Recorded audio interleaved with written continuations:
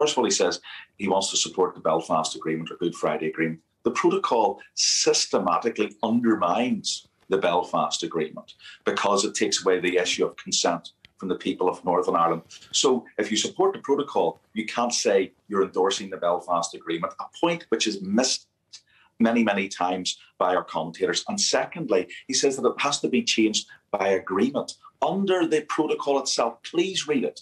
Section 16, it can be removed unilaterally if there is societal, economic or political upheavals caused by it. The Irish government was prepared to intervene unilaterally. Please find your spine and intervene for the sake of the people of Northern Ireland, because it was the people of Northern Ireland delivered Brexit for you with our votes. Damian?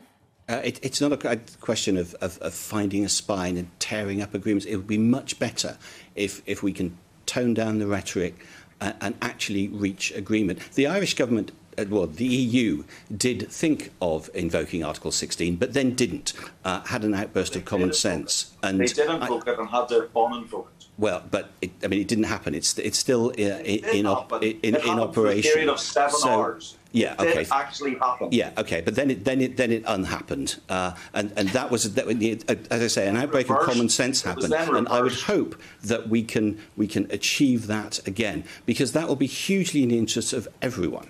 Right. Can I bring in Margaret here? Because Damon, I would appeal to you. I would appeal to your government. If you think you can tweak your way out of this, you're living in cloud cuckoo land. This is going to be fixed. And the only way it will fix is if the government has the courage that it claimed it had way back in October 2019, that it would deliver the Brexit for all of the people of the United Kingdom. So tweaking this isn't going to fix it. It's just going to cause more societal upheavals. So grasp the nettle now and fix it.